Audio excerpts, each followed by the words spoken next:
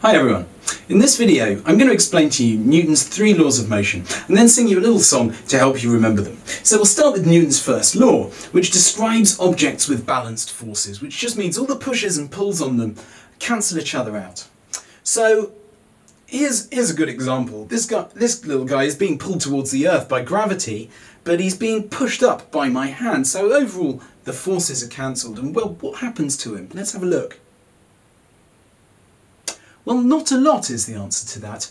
And in fact, Newton's first law states that if an object has balanced forces, then its speed won't change. Well, he started off not moving, and he carried on not moving, and look, he's still not moving.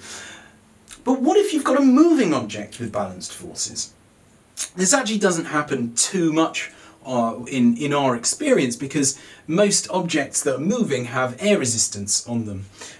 But, well, if we imagine an object in space, where there's little gravity around, there's no air for air resistance, let's say I throw this guy in space, well, he'd carry on moving, and there'd be nothing to slow him down, so he'd just keep moving in the same direction forever. So, let's talk about Newton's second law, which describes what happens with unbalanced forces. Well, we'll start with balanced forces, and I'll take the support force away, and we'll do an experiment and see what happens. Well, he accelerated towards the Earth. So Newton's second law states that when forces are unbalanced, then the object will speed up in the direction of the force, because weight was the force acting, and that was acting downwards. He sped up downwards. Now it says something a bit more specific. It says if I doubled the force, he'd speed up twice as much.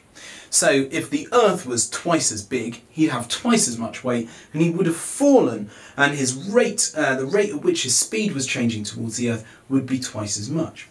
So Newton's third law is an interesting one, because it describes the relationship between the two objects in the force. Any force has two objects in it. So in this case, we had the Earth and we had the man. Now, the man we know was pulled towards the Earth because we saw it. But what we couldn't see quite so clearly was that the man was pulling the Earth up towards him. So, why couldn't we see it? Well, even though the force was exactly the same size, he's a lot smaller than the Earth.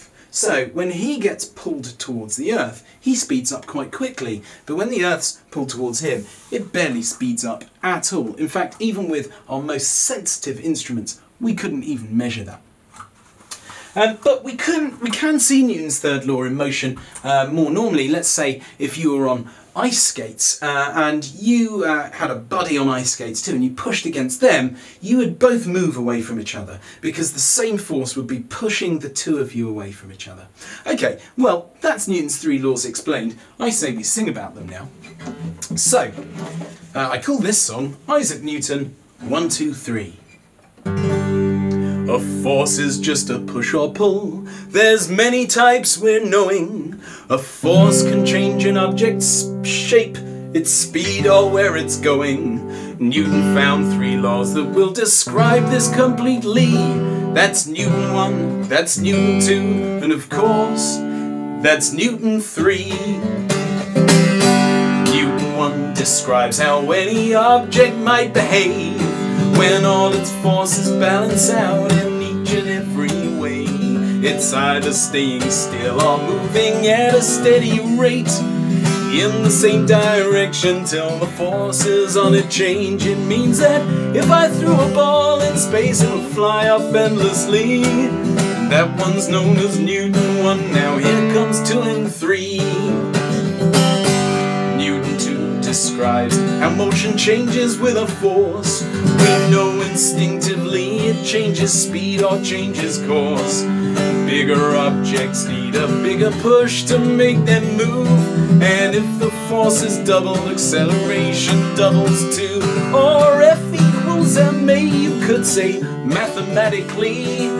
That one's known as Newton 2. Now here comes Newton 3.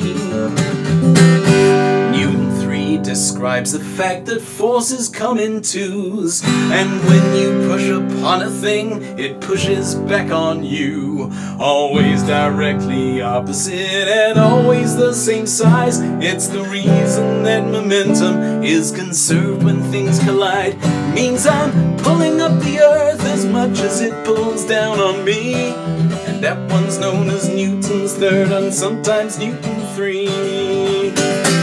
So if all your forces balance, you'll maintain velocity. That's Newton 1. Acceleration and force applied increase proportionally. That one's Newton 2. For every force, an equal one will act opposingly. I think you know which one that is. That's Newton 1 and that's Newton 2, and of course, that's Newton 3.